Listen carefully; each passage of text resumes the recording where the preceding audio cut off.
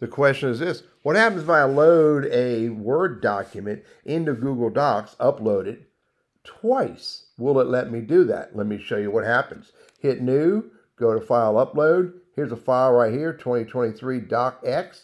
Hit Open, uploading it and converting it. And you'll see right here when it gets done, there's the file right there. I'm going to hit it again, New, File, Upload. There's the exact same file again. Click on it and hit Open. It's uploading it again, converting it, and when it gets done, boom, there's two files.